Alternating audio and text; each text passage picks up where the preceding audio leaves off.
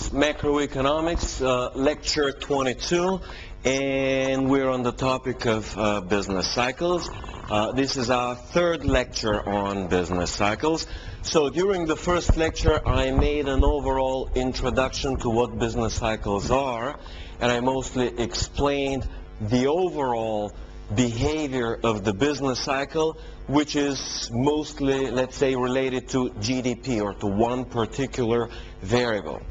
In the second lecture, what I explained was the behavior throughout the business cycle of a large number of macroeconomic variables. I discussed 5 primary macroeconomic variables and then 13 secondary macroeconomic variables. So what we have done up to this point is only describe the business cycle.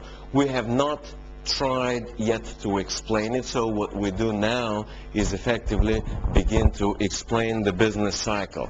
Now, first of all, let me clarify some of the literature. Number one is I have used this book, and this book I used for last time's, the second lecture. It also contains maybe 80, maybe 90% of our first lecture on business cycle. It's called Business Cycles by Thomas Hall, and it is on reserve. So for the first 2 lectures, you can use respectively Chapter 1 and Chapter 2 to prepare from this textbook. So far, what I have been doing is use this textbook, which is called America's Great Depression by Rothbard, and I've been using this book to teach business cycles.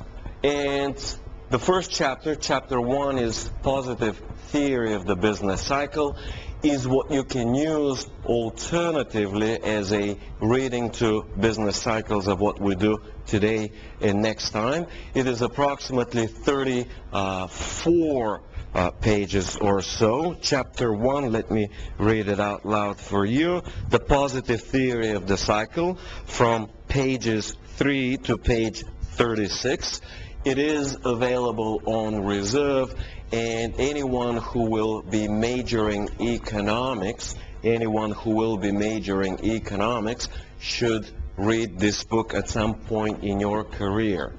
Now, I want to show you the book which I have also taken from the library, which is Money, Bank Credit, and Economic Cycles. This is by Jesus Huerta de Soto, and as I told you last time, he is from the University of Madrid, and I'm using this book, Chapter 5, for what we're trying to do. So it is an alternative reading for you guys, and this is where I have gotten these outlines for the course. If you take a look at Chapter 5, Bank Credit and its effects on the economic system, what you have is the first section is the foundations of capital theory. And these foundations is what we had in our lecture of theory of capital, interest, and production. Then section number 2 is the effect on the productive structure of an increase in credit financed under a prior increase in voluntary savings. This is a long way of saying economic growth. In other words, credit-based or founded on savings, and is the foundation for economic growth. The third section is effects of bank credit expansion unbacked by an increase in savings, is effectively the theory of the business cycle. What I have made for you is a short outline of this. We have 6 sections, which is not very likely that I'll be able to complete today.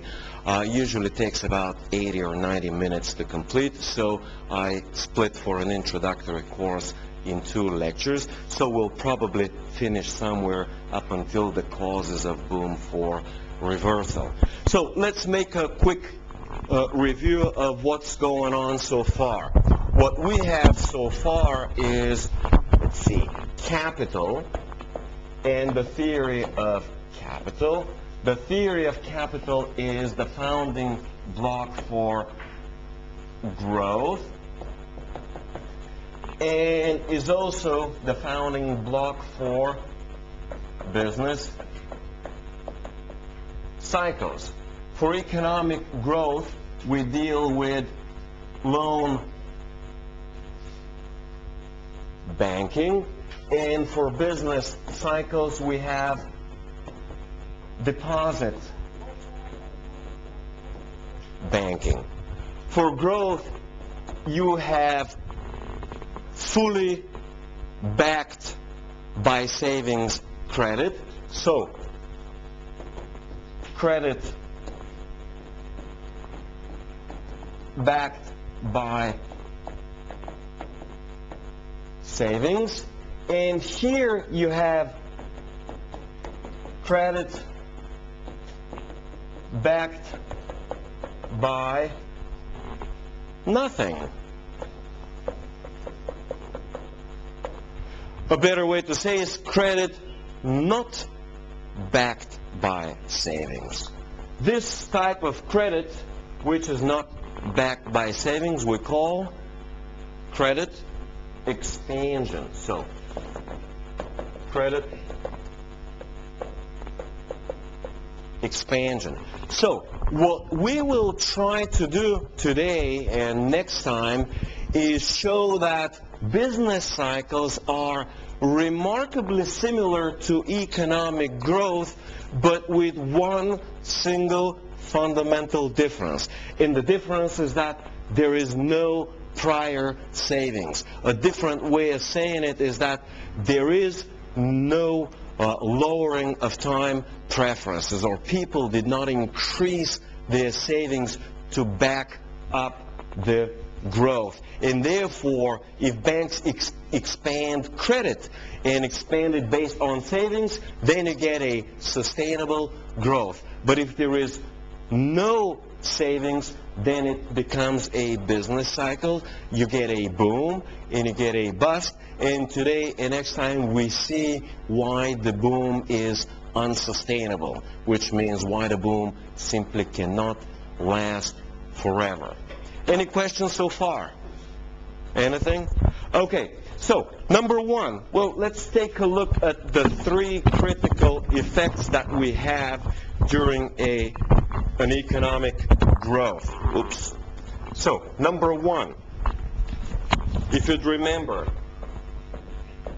higher losses to low order capital goods. So, when you have increased savings, you initiate a process where low order capital goods generate relative losses, and thereby resources are shifted from low order goods to high order goods.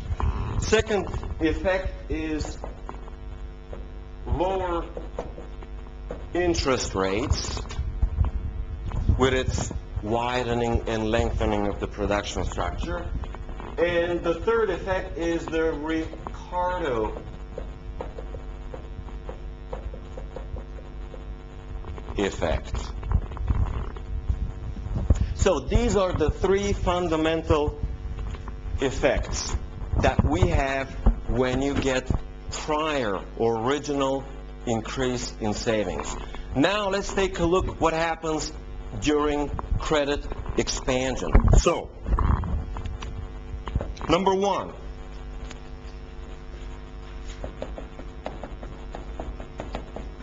credit expansion.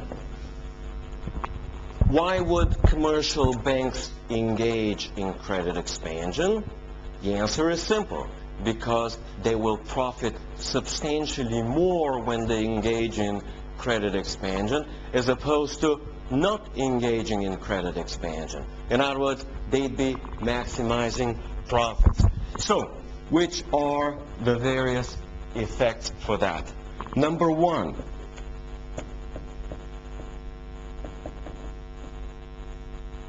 consumption increases. Why consumption would increase? The answer is simple. More credit on the market will mean more or higher overall aggregate income. Understandably, if businesses and people get more credit, they'll spend it. So higher overall income when people's preferences to save have not changed proportionately. For example, they consume 70% of what their income and they save 30%. In that particular case, if the overall or aggregate income increases, overall consumption will also increase. So consumption increases. Well, there is an important second effect, and this is interest rate goes down. It is important to understand that interest rate goes down also under regular economic growth when founded on prior savings. Here, interest rates go down for a fundamentally different economic reasons. As we started before, during the process of credit expansion, there is only one way that credit can expand. And the only way to expand credit is to lower its price.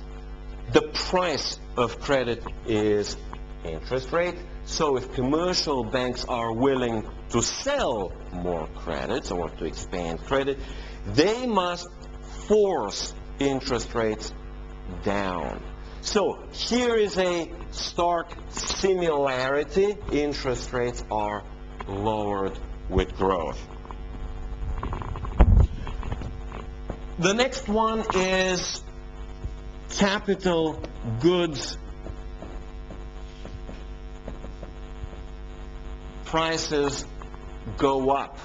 Well, capital goods prices go up is remarkably similar as with sound economic growth. Why capital goods prices will go up? Reason is remarkably similar. If interest rates go down, then capital goods prices will go up. Capital goods prices, if you'd remember, we discussed a while ago, are inversely related to interest rates. Usually higher interest rates would mean, other things equal, lower capital goods prices, or relatively lower, and lower interest rates will mean higher capital goods prices. Capital goods prices are usually associated with stocks and bonds, but they're also associated with real estate, with machines, equipment, etc. So this is also remarkably similar to a genuine economic growth. Another one is illusion of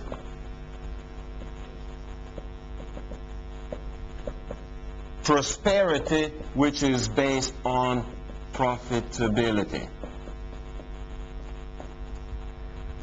If you would remember, we discussed on our lecture of inflation is that during inflation, there is an illusion of increased or higher profitability amongst businesses.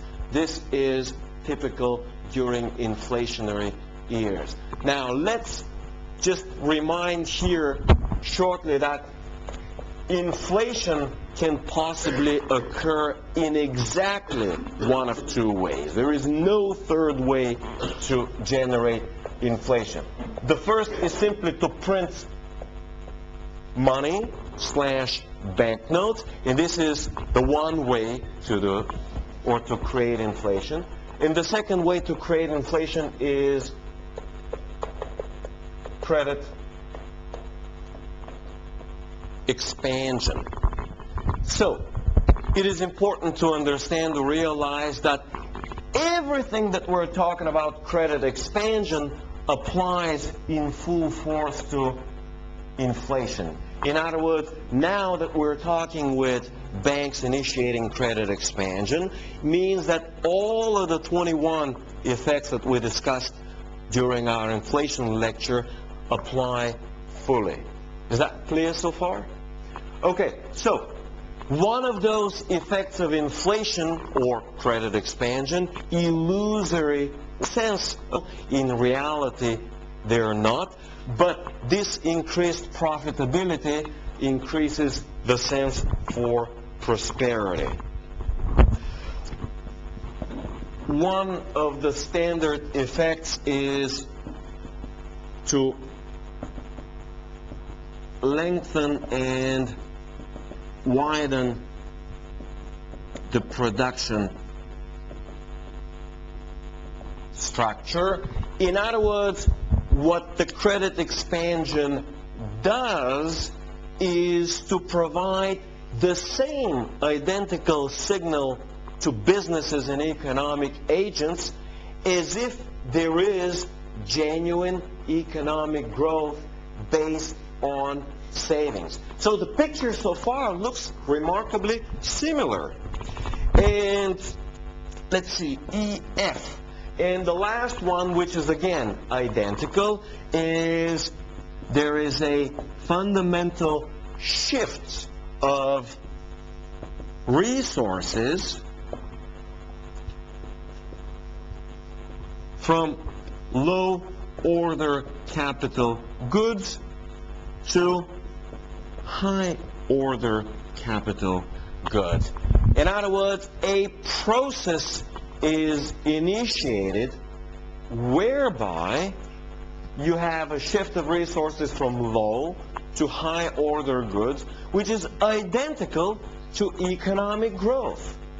So, the question now arises, how long will the boom last? Well, the market provides market forces which, after a one-shot of expanding credit, the market will reverse all of these effects and return them to the original position. The reversal of these effects and returning them to the original position is called a bust. So the bust will do that. So how does a business cycle proceed? Well, let's provide an illustration. But banks expand, let's say credit is expanded at 5%, and it has a certain effect, all of these effects. Well, after a short period of time, maybe 3 months, maybe 6 months, maybe 8 months, the effects wear off, and then a reversal kicks in, and when the reversal kicks in, it's all over with the business cycle in a few short months. So, effects wear off, what banks do? Well, they expand credit some more, maybe at a faster rate of 6% a couple of months later. So, they continue to initiate this process, or let's call it better, to reinitiate this process as if there is savings and as if there is growth. And this continues until it stops, until the process reverses, because there are market forces that will reverse it. Then what would banks do? Well, banks will expand at 8% and repeat this over and over. Next time they'll expand at 10%, maybe at 13%, maybe at 17%, at 25%, 40%, 60%, and so forth. In other words, what I'm saying here is not only banks must expand credit to maintain the boom, but I'm saying something substantially stronger. In order to maintain the boom, the banking system must accelerate credit expansion, or the growth of credit expansion. Now the question is, why do they have to accelerate? Why is it so important to accelerate? And the answer is malinvestments. During the initial process of expanding credit, there will be certain malinvestments. So if this is the overall economy, I can best describe it with a little pie over here. Let's say better, this is the capital structure. And this little portion here is the portion of malinvestments. Well, if they stop, the bust will reverse the process, will these malinvestments, and it will be back from the beginning. If banks expand at 6% in order to compensate for this less productive or unproductive capital. So by expanding at 6%, they expand additionally the share of malinvestments in the economy. So now a slightly larger share of the overall capital structure is malinvested. Then, in order to maintain the boom, you need an even larger growth of credit to compensate for the increased share of malinvestments. So with each shot, so at 5% it is here, at 6% it is here, at 8% it goes over here, at 10% it goes on here. So here is one fundamental argument. Each round of accelerated credit expansion makes the overall production structure less efficient, but there is an end to it. And what's the end? The end is making the whole production structure completely inefficient. In other words, a whole production structure becomes one pile of malinvestments. Of course, this doesn't occur because as you increase the share of malinvestments, forces to reverse this boom process become stronger and stronger and stronger. But the point is that there is no way that the boom can last forever because each round must be higher of credit expansion, and thereby you add more and more malinvestments. But you don't have the savings to back them up. So that's one way to think about it. This is the so-called thinking in real terms. In other words, in capital. Now, there is a completely different argument as to why the boom cannot last forever. And the argument is a monetary argument. And what's the monetary argument? Well, it is very simple. Credit expansion is inflation. So, first round, you expand credit at 5%. Next time around, you must inflate even more, and even more, and even more. So, can we inflate forever? And the answer is, if you remember from our inflation lectures on phases of inflation, the answer is no, we cannot, because as soon as people figure out somewhere over here or over here that inflation is here to stay and accelerate, then inflationary expectations will kick in, and people will begin to lower their demand for money, and then inflation from low will switch to high inflation, and then as a result of that, inflation will begin to accelerate rapidly. As credit expansion accelerates, inflation will begin to, meaning price inflation will begin to accelerate at a certain point even higher. And the answer is the monetary argument, it cannot maintain the boom forever because there will be hyperinflation. So hyperinflation will ultimately halt the process. It will halt it because hyperinflation in itself means a complete collapse of the monetary system and thereby a complete collapse of the credit system and thereby inability to expand credit any further. So this is one of the reasons why this process cannot last forever. Now we get into some more details before I get into why the market will hold the process very soon. So what we get into is, if you would remember, okay, you have a question. Let's see what the question.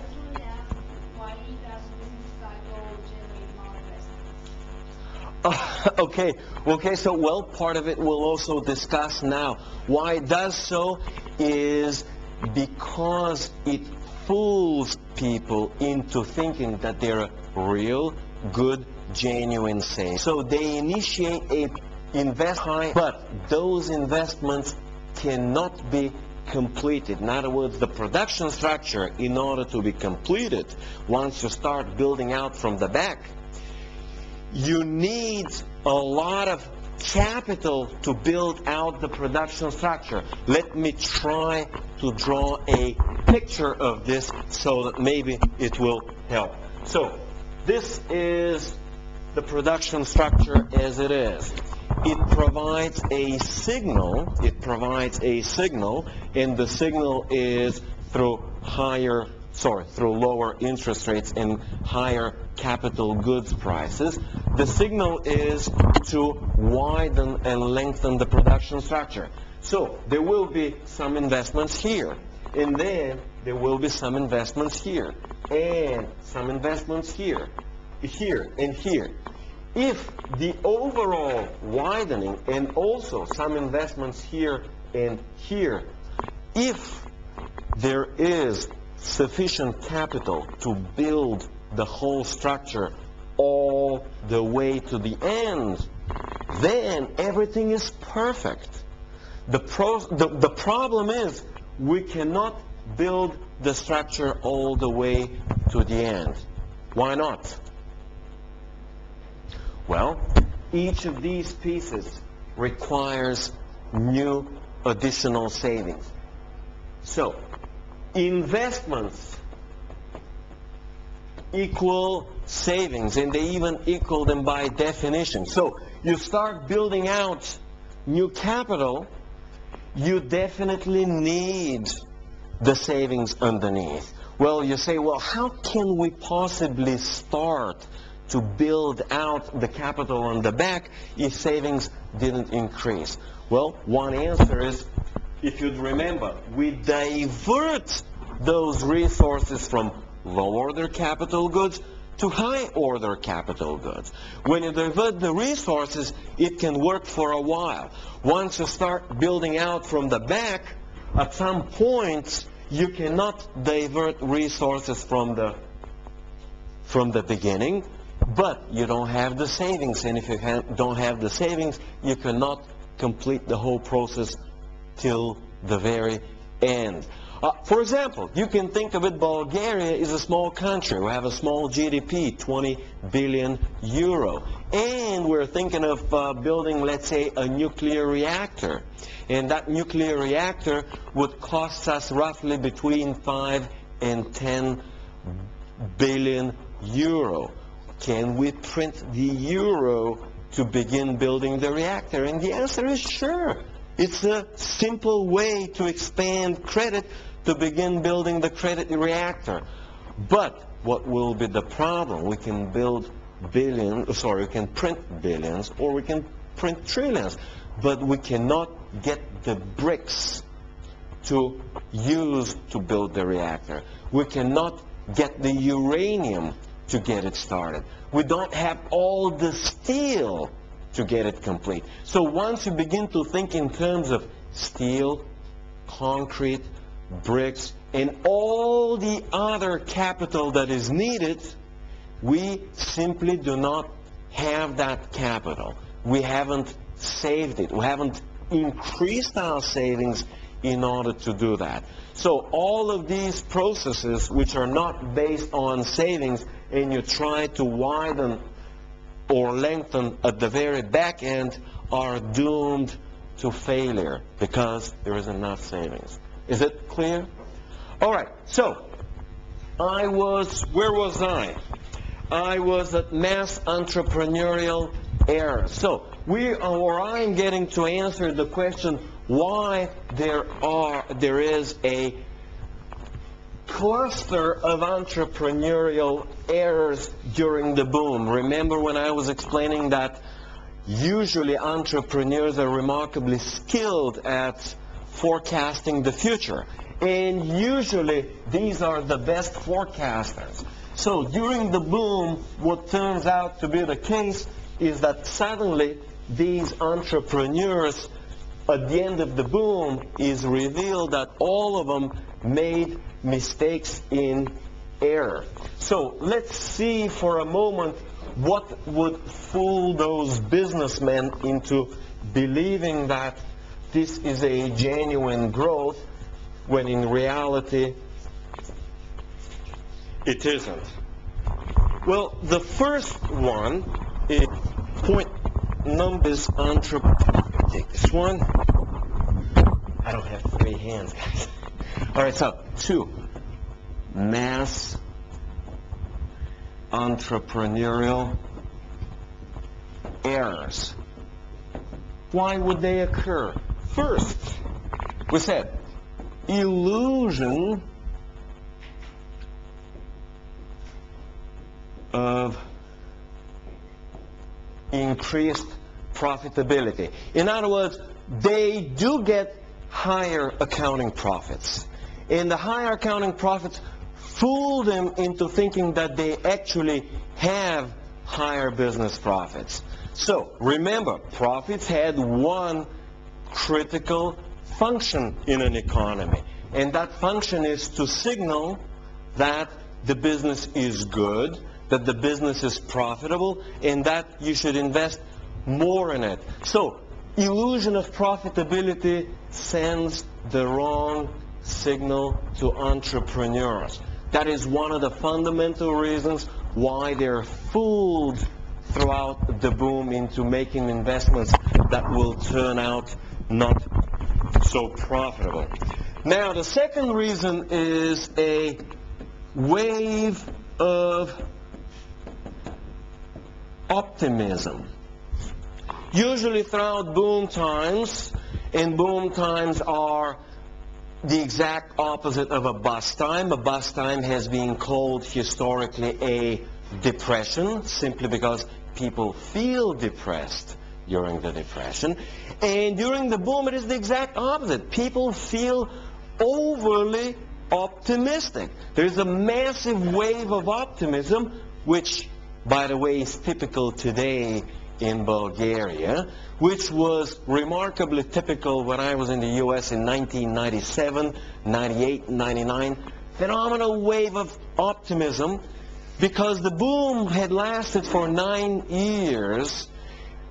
There was that general feeling that the boom will likely last forever. So this general wave of optimism makes businessmen and entrepreneurs be less cautious and thereby more willing to invest without considering the possibility that there may be a bust in a recession and how they'll handle that bust or recession. So that's the second fundamental reason that fools entrepreneurs. The third one is pretty much related to the other two, is a sense of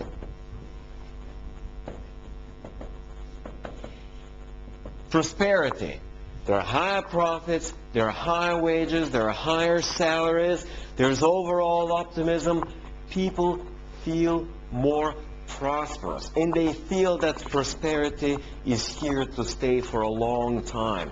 So, again, they invest more. Another reason is related to the process of maladjustments. And the process of maladjustment is similar to the process of malinvestment. In other words, Maladjustment is essentially investing in a line of business that seems to be profitable, it appears to be profitable, but in reality it will turn out down the road that it is not actually profitable and will actually turn losses. So this is another reason managers invest. They see it profitable, but down the road it will turn not to be profitable. And there is another one, which is temporal or intertemporal discoordination. If you would remember, as I was explaining, temporal coordination meant building out appropriately the whole capital structure, all the way from low order capital goods to high order capital goods in a very harmonious manner. Well, the low interest rate distorts this coordination process. If you'd remember from the theory of capital, we said that it was the interest rate that created or caused the harmony of intertemporal coordination in the capital structure. Well, if you forcefully lower interest rates through credit expansion, it will send the wrong signal, and intertemporal coordination will turn out to be, sometime down the road, to be actually an intertemporal discoordination. So, entrepreneurs think that they're building out appropriately the capital structure, but they are fooled by the artificially lower interest rates. So, these are, let's say, the 5 fundamental reasons as to why there is a massive wave of entrepreneurial errors down the boom. Now we get to the very heart of business cycle theory, and the very heart to the business cycle theory is a relatively simple concept. Let's see what your question is. Well, it's maladjustment in general is referred to one particular investment which will turn out eventually down the road not to be profitable. Intertemporal coordination refers to the whole capital structure from end to end. You may think of the capital structure, let's say, of the internet. It refers to the speed of your network card, first of all to the speed of your processor, the speed of your network card, the speed of your line. Then there's an internet ring. Well, before that there is your internet service provider. In other words, you may increase tremendously the capacity in one portion of this, let's say, capital structure of internet providing. But unless you increase the capacity in each and every way along the chain of delivery from the website server all the way to your computer, then you do not really have proper coordination. So interest rates provide signal of optimally providing this capital structure. So coordination refers to the whole capital structure in general. This refers to particular investments. Is this answering? Okay, so we get to the heart of the subject, and the heart of the subject is, if there is a 5% shot of credit, well, any percent, 5 or 8 or 7, whatever, why the market will force a reversal? Why a free market will reverse the whole process? The key is always the same, because ultimately there aren't enough savings. So what we do now is discuss section number 3, which is causes of boom reversing to bust. In other words, how would the market force a credit expansionary boom to turn into a bust? Well, you have here now 6 different causes for reversal. So the heart of this whole lecture is to complete those 6 different causes. So what we'll do is discuss them, and they will be, in a sense, some of the hardest part of this macroeconomics course. Usually takes a whole lecture to cover them. Hopefully I'll be able to cover them by the end of this lecture. If not, we finish up to where we finish, and we continue next time. So, first of all is factor prices increase. In other words, prices of labor go up, prices of capital go up, prices of bricks, prices of cement, prices of lumber, all of these go up. Well, what are the reasons? So, reason number 1, I just shorten it with R1, is that there is higher monetary demand for factors. In other words, credit expansion means that everybody's purchasing power increased simply because money supply effectively increased, in other words, through inflation. So people have more money to spend, and they'll also spend on higher order capital goods. They'll spend effectively on factors, labor, capital, etc. So prices will go up. Nothing really fancy. But there is more important reason, and this is the key reason, is that no resources are freed from low order capital goods. Remember, we genuine savings, and that's the key here. We genuine savings. Demand for consumer and low order good falls, and that fall in demand releases effectively resources which will be transferred. Now there is no low demand, and if there is no low demand, resources are not released. If demand increases but no resources have been released, the result is higher factor prices. So this is the key difference from economic growth. This is why, or one of the ultimate arguments as to why savings matter, because higher savings will release resources. Okay, so what do we have? We have consequences, number of consequences, and consequences is that project costs go up, and they go up a whole lot more.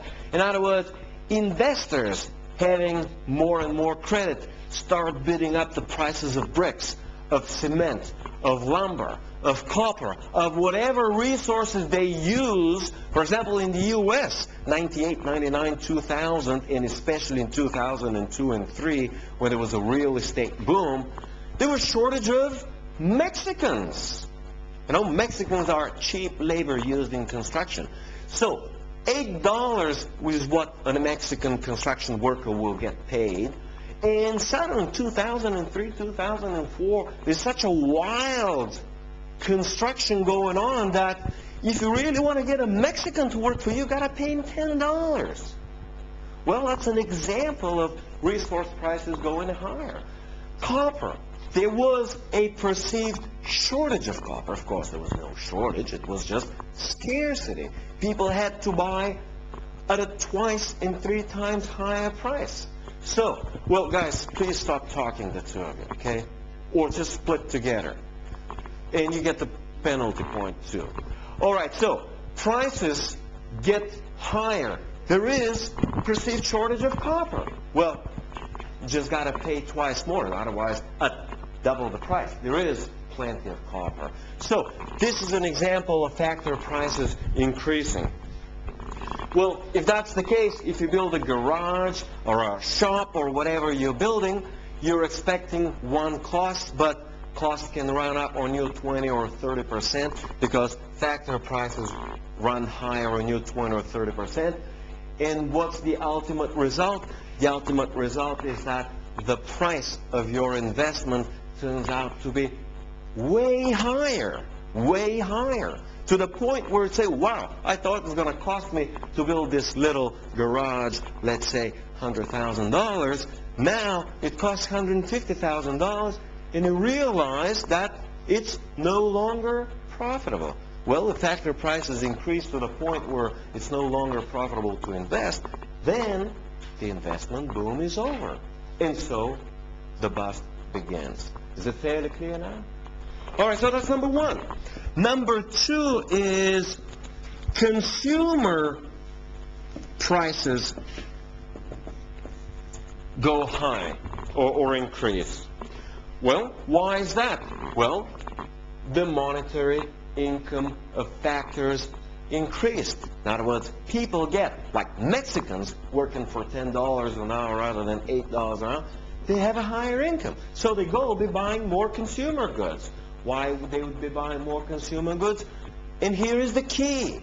Because their savings pattern and savings propensity did not change.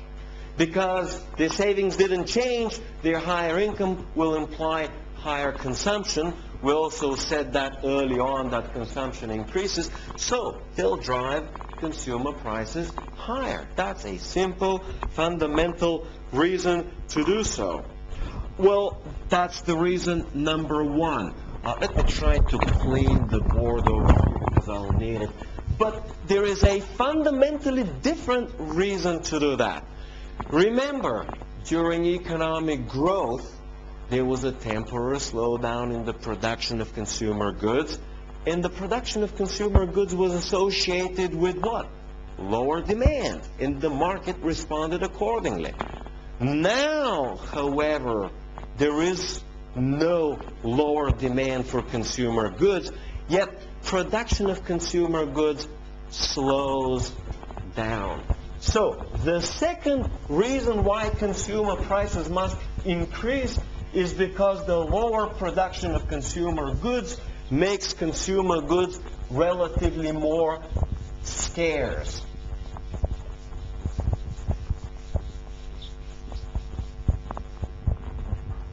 Okay, let's write this out.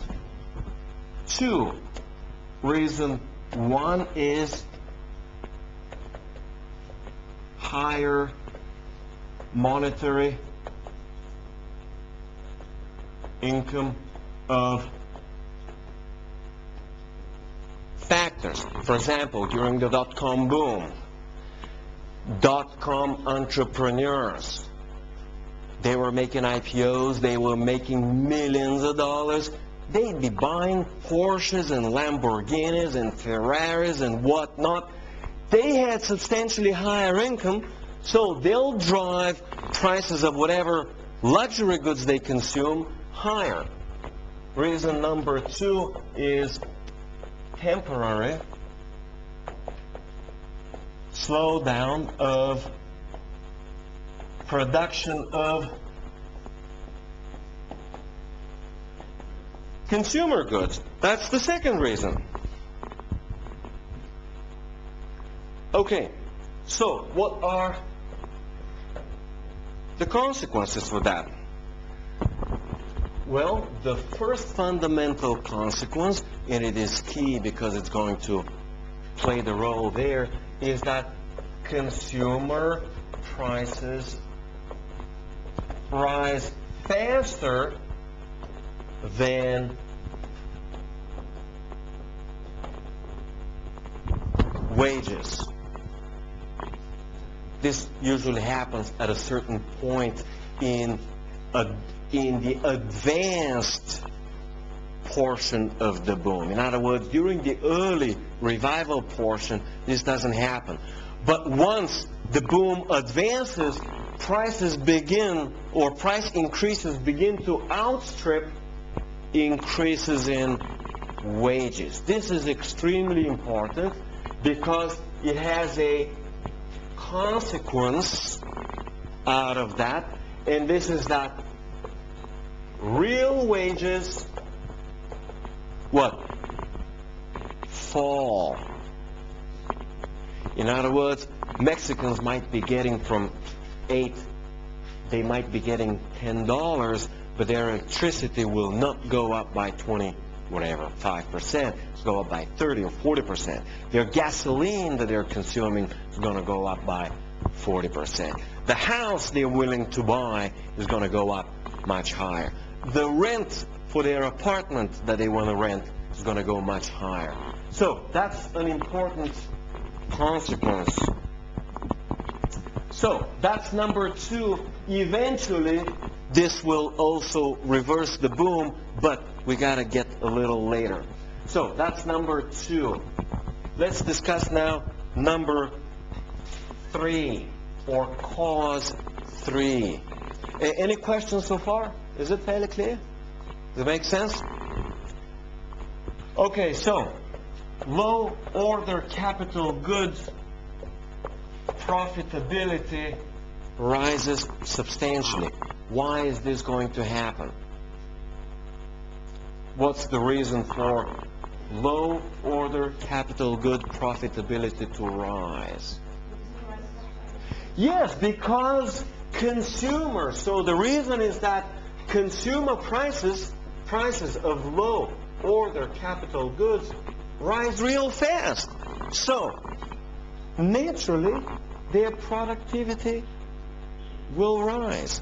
Well, if productivity of low order capital goods rises and rises a lot, what does it mean? Production will rise. Investments in low order capital goods will rise. So remember, the boom meant that we shift resources from low order capital goods to high order capital goods. Well, once prices begin to accelerate, profitability of low order capital goods will send the exactly opposite signal. High order capital goods are not as profitable as low order capital goods. So the reversal process will be signaled through higher profits to reverse and shift back from high order back to low order. So this is the heart to understand the business cycle. You let the market work its way, it's going to force back those investments made in the higher order and resources to go shifted back. So the result of this as a consequence will be, again, shift resources from capital goods, which we call high order consumer goods, to consumer goods or low order capital goods. So this is one key way to reverse the boom. Here, the key way to reverse the boom in the first case was that the investment becomes so terribly expensive that it's not worth investing anymore in that sector. So investments kind of like dry up because the resources that you use are so expensive. Any questions so far? We are down up to 3. Any more questions? Is it clear? All right, we move on to 4. Well, 4 is the Ricardo effect. Do you guys remember what was the Ricardo effect from economic growth? Well, during economic growth, real wages went up. Remember, during genuine economic growth, savings increased, consumer demand fell, consumer prices fell, wages remained the same, and if consumer prices fall, this simply means that real wages increase. If real wages increase, this means labor becomes more expensive, capital becomes relatively cheaper or cheaper relative to labor. So there will be more capital intensive. In other words, we'll be substituting labor for capital. Well, here the Ricardo effect works in the exact opposite way. Why? During genuine growth backed by savings, Real wages increased. Well, what happened here? Real wages went down. So that's why we use number 2, because it's got an effect on 4. So, reason is that real wages fall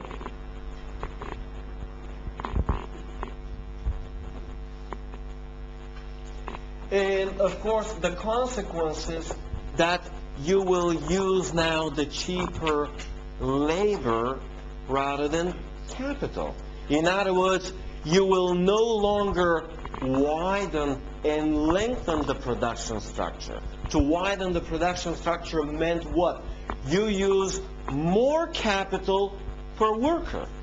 Well, if work or labor is relatively cheaper to capital, now you switch back and you use more workers rather than capital. So this represents a reversal of the boom. So the consequence is use more labor. In other words, make the capital structure less labor intensive. Sorry, more labor intensive, less capital intensive. Okay, so that's number 4. Well, let me try to clear and have cause number 5. We have about 15 minutes to finish today, and I should try to do that.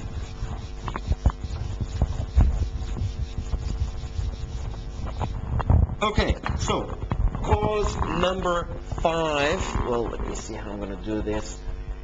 Number 5 is interest rates rise.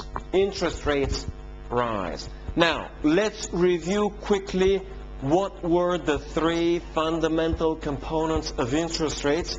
You should remember now the article on capital and interest. Remember what were the 3 components of interest rates?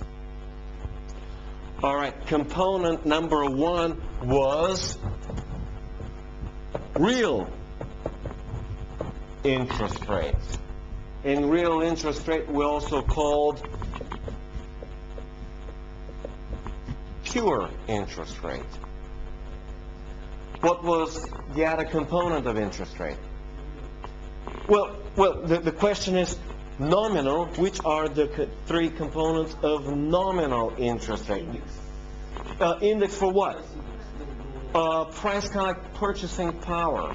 So we have purchasing power component, which we sometimes call inflationary component. In other words, a compensation for inflation, right? And the last one was component for what? For risk. Okay, so you get a shock of credit expansion, the boom progresses. The question is, why would, after artificially pushing down the interest rate, why the market will push it back up? Well, the answer is because each of the 3 components will go higher. Number 1, credit expansion must accelerate. First at 5%, then at 6%, then at 8%. So as credit expansion accelerates, so do inflationary expectations. So the inflationary expectations as the boom progresses will continue to increase. So the first year they're going to be 1%, the next year they're going to be 3%, the next year they're going to be 5%. They're going to be higher and higher and higher. So this will drive up the interest rate. Well, what about real interest rate? Well, it's very simple. It represents availability of credit or availability of capital for investment purposes.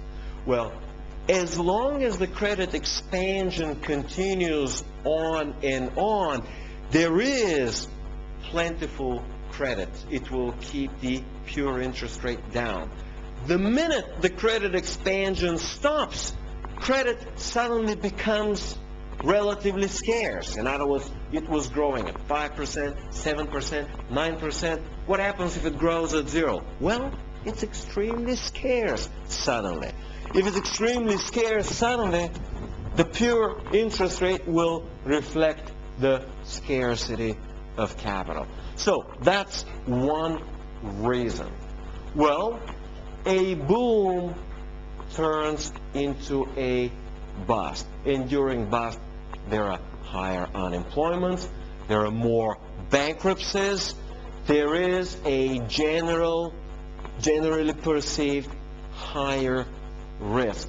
So, once the boom is over, high risk premia are factored in to interest rates. So, it turns out that once the credit expansion is over, whenever it is over, we said sooner or later it always ends, you have each of the three components rising, and this means that the interest rate will shoot up to the levels before the credit expansion started. Moreover, they'll shoot even higher. There's yet another reason why interest rate might rise even higher. Well, the reason is that you have a lot of hotels, like the one that's built outside.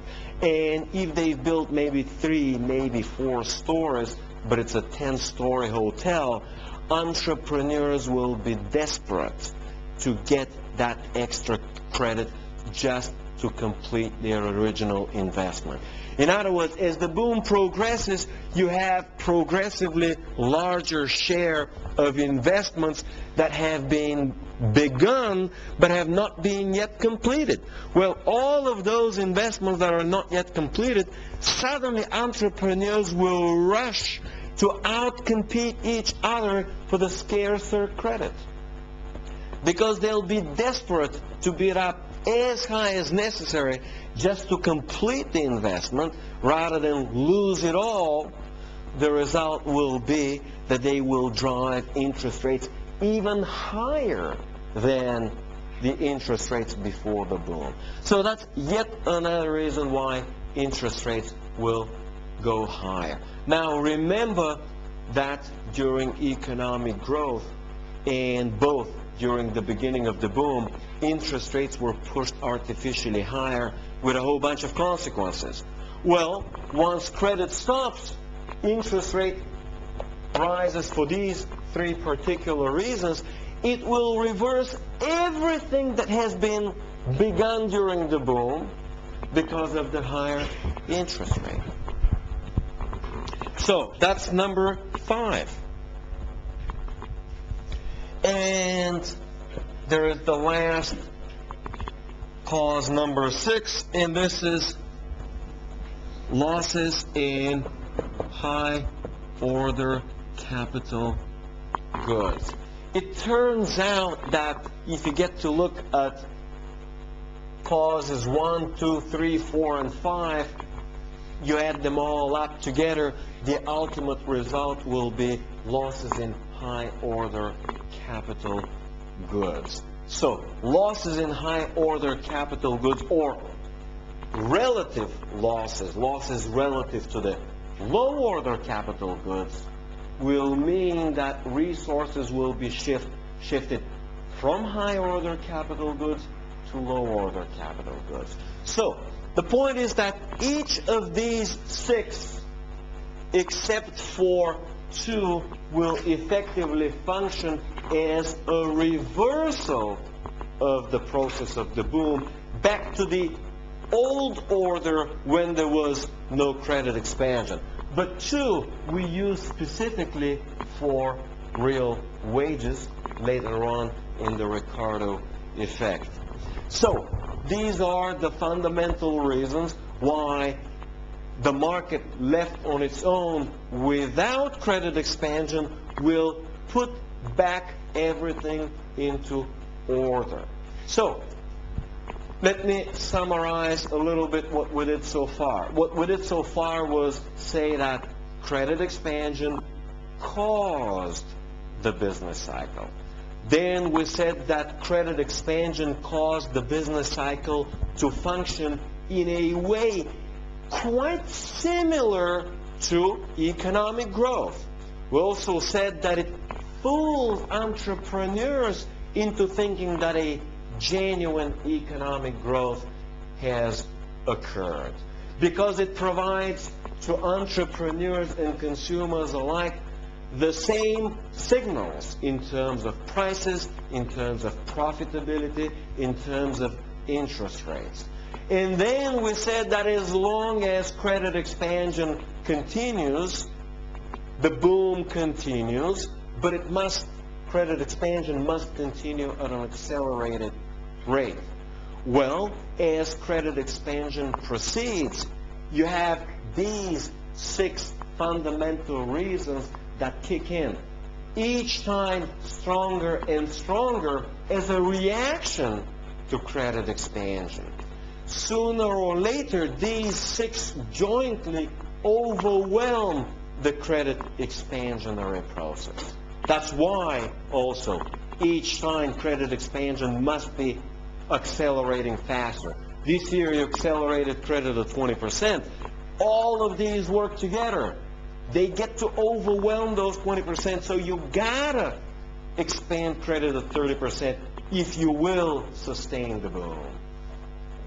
And then they work even stronger when you have 30%, so you gotta expand at 50 or 60% to maintain the boom. So what we said so far is that there are forces that ultimately reverse the boom. And then when the reversal overwhelms the credit expansion, the bust begins. So what I have next time for you guys is discuss or describe as a second part to this lecture what the crisis is and what the depression is, or what characterizes these two, and what is necessary for a depression in order to say that the depression is over. In other words, which are the things that's got to occur during a depression in order to say that the depression is really over? Any questions that you may have? Any questions?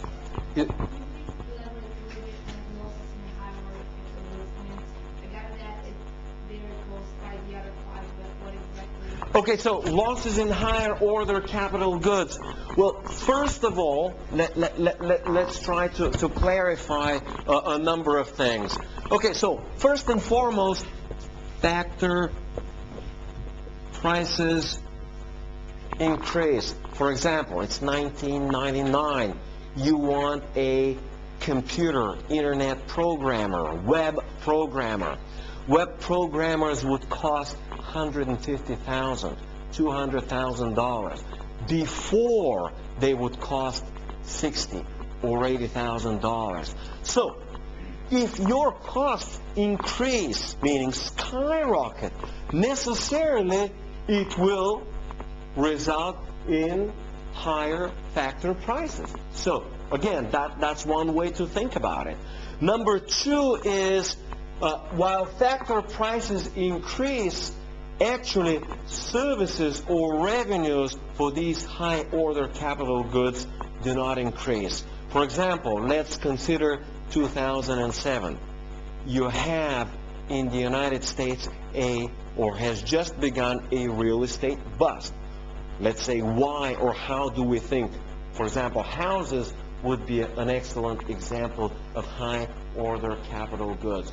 Well, costs of housing have gone sky high, okay?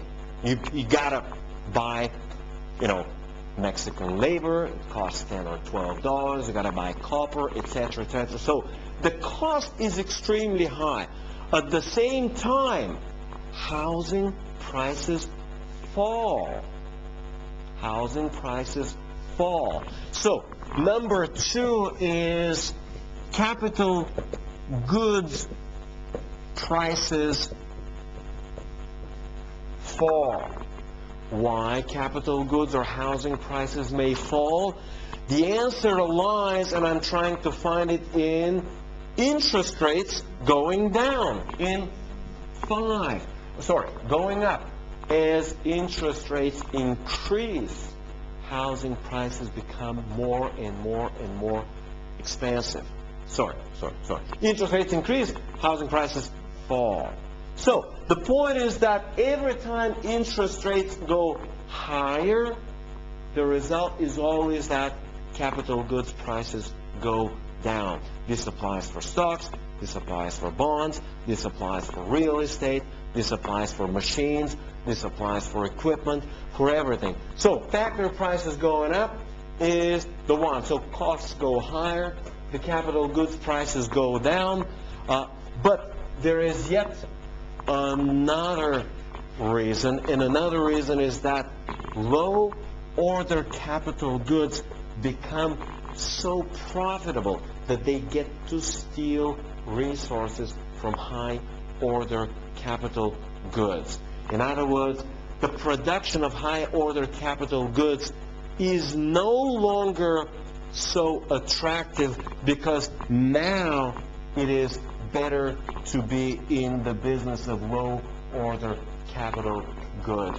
So that's yet another reason. In other words, this is, rather than saying absolute losses, this means relative losses. In other words, the relative profitability has fallen. So that's a different way to say relative profitability of high order capital goods to low order capital goods falls. The relative profitability.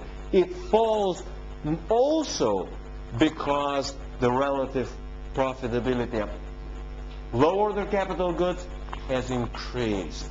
Okay? And also for the Ricardo effect, but I think that's pretty much good enough. Essentially, at least, you can also find it in the textbook. You can also find it in the textbook. 7 o'clock now, and we're done for today. So next time we'll continue with the crisis and the bust. Okay.